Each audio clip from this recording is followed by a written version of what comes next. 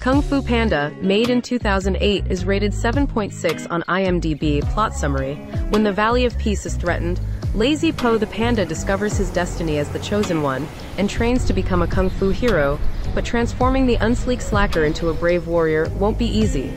It's up to Master Shifu and the Furious Five, Tigress, Crane, Mantis, Viper, and Monkey, to give it a try.